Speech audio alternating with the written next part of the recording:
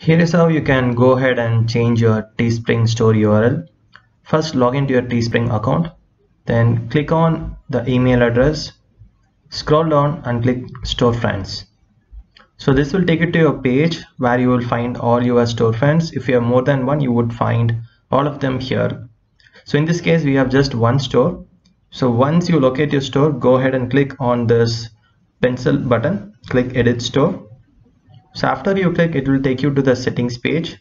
So this is your storefront, and here go ahead and click settings. On the settings tab, you will find the URL permalink.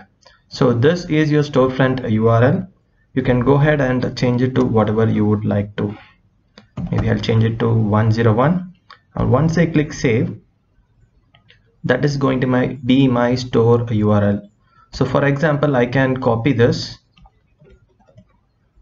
and let's say that I would want to share this URL with someone. Then in that case, I would go here, teespring/store, let's look at it, stores, all right, slash, this is the one. So once you press enter, it will load the web page and take you to the store directly.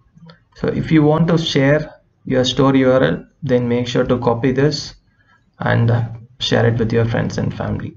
Yeah, this is the one, teespring.com/stores. After that, whatever you type, so this would be your store URL.